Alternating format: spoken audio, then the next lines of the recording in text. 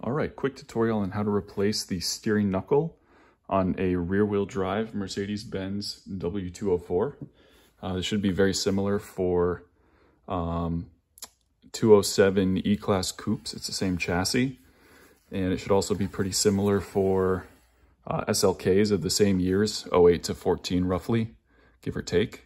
So we're going to start by zipping off these 5 17mm lug bolts. All right, with your wheel off, you're going to want to get a jack stand for the brake caliper. And it's going to be 2 18mm bolts, one there, then one at the top of the caliper. It's right there. And I like to use a wrench and a hammer to get these off. You can fit an impact there. You can try an impact if you can fit it, but I think a wrench and a hammer is maybe a little better for the room. Okay, brake caliper is out of the way. Just got it up on the jack stand. Careful not to stress the brake line too much. Don't want the caliper to be hanging by the line. And then the 2 18mm bolts are out. Next is going to be, I believe this is a T25 or T30 to get the brake rotor. All right, so the brake rotor is off. And so here's the knuckle, this cast piece back here. And I'm going to start with removing the outer tie rod. I'm going to try to remove the knuckle without having to take apart the hub and the brake dust shield. But we'll see, I might have to take those off. So yep, we're going to do outer tie rod first, and then we're going to do the strut, which is 2, I think they're E14s, and then one, this is a 21, get this in the light, 21mm on this side, 21mm nut, and you hold it with a 16mm, I think this is an E, it's a large, like an E18 or something, but a 16mm works to hold it. 21 there, 16 there. We're going to start with 21mm on this, and then a ball joint separator to break it loose. And then once the strut is disconnected, we'll get to the 2 control arms. All right, the outer tie rod is out. You're going to want to make sure that you either replace or carefully kind of R&R your tie rod, because this style of ball joint separator can kind of tear up the boot. You can see a little bit. I got to slide this top piece back into the boot and pull that yellow clip around it, but we'll do that later. Now I'm going to hit the 2 E14s in here. I don't know if you can see, there's one here and then one on the other side.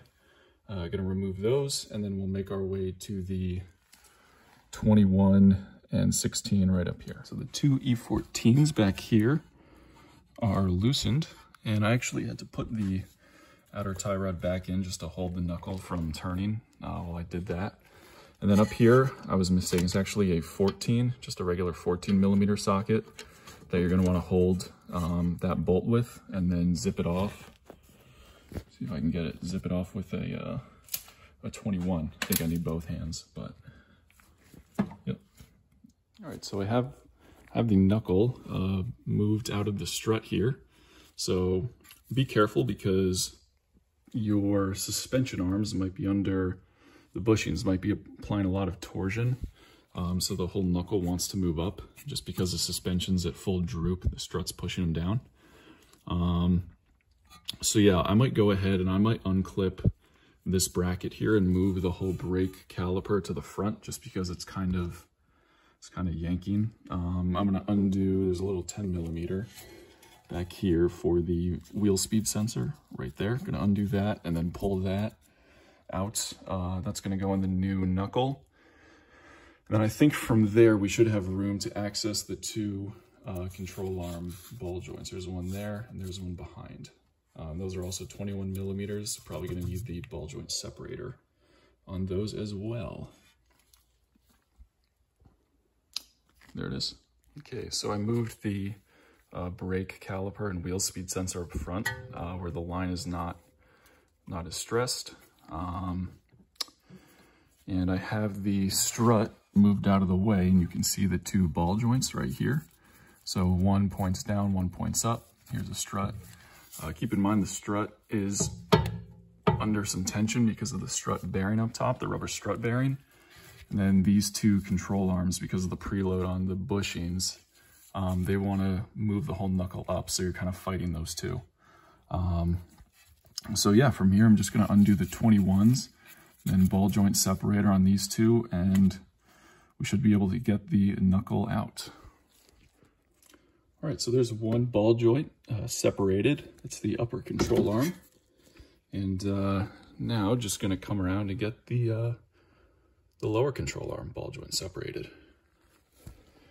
Actually wasn't so bad. All right, so here is the wheel well with no knuckle. You can see one ball joint comes up, the lower one. You can see the front one comes in, points down, and then the strut holds it there. And then tie rod pushes and pulls here. You can see that with the ball joint separator, these spring clips tend to come undone. So you're going to want to go through all your ball joints and make sure that you don't leave any open like that. That'll really decrease the life. Got to do that with the tie rod here and the lower control arm there. So I'll go through that. And here is the old piece. Knuckle with hub and dust shield still attached. And here's the new piece, and I might do some quick measurements of them to try to see what changed. Yeah, but we're going to replace that with this, and getting a new hub and wheel bearings and a new brake dust shield out of it too. All right, so new hub is just hanging on here. We have the control arms holding the knuckle on. Here's a little tip, is that in order to get these seated, squeeze the ball joint into the mating detail so that the tapered parts kind of sit together and create some friction.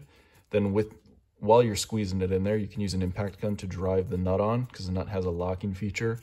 And if the ball joint isn't seated in there all the way, then the locking feature will grab, start twisting the ball joint and twist your boot. But yeah, if you squeeze it in there, create enough friction, you can just turn that on and get it tightened down. And then you should be able to tighten these to spec without having a counter hold, which is a nice feature. And yeah, it might be a smart idea to have new ball joint pieces, whether they're replaceable or not, ready to go. I kind of mangled the outer tie rod here in the process and lost some of the grease. Managed to get it back together, but yeah, this is not going to last as long as it would have. You can see some of the marks there from the ball joint removal tool, but that's not a hard piece to replace down the line. All right, so I'm going to go ahead and torque the control arms first, and then I might need to slide this in as well. Each of these, the two control arms and the ball joint, they should all be the same size. They're all going to get 50 Newton meters plus 60 degrees for their torque value. And then the two E14s that go in here from the hub are going to get 100 Newton meters. And then this piece in here is going to get 100 Newton meters plus 90 degrees. So there are your torque values for the new knuckle.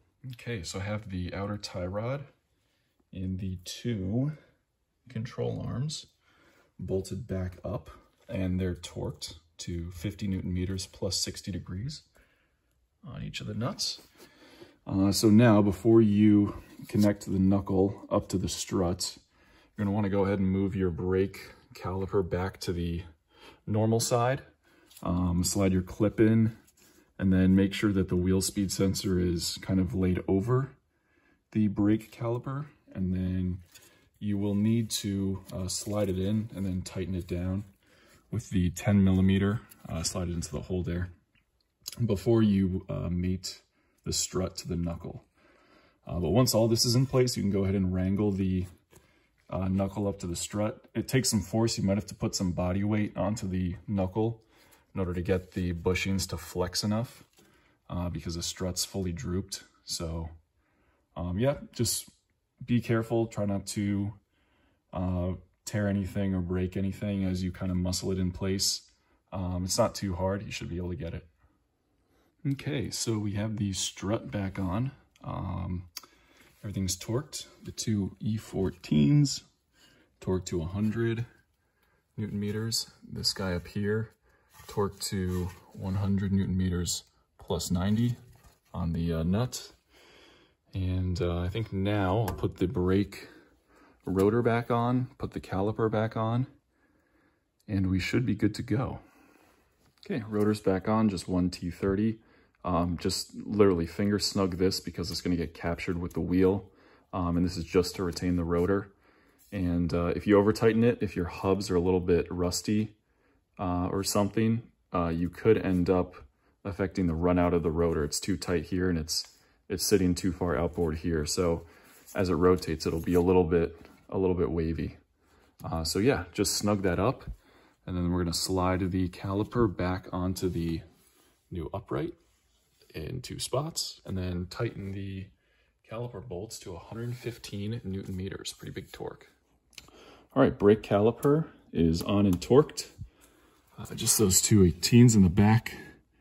There's one up top, another one down below, and wheels going back on. And then lug nuts get, I'm gonna say 100 foot-pounds.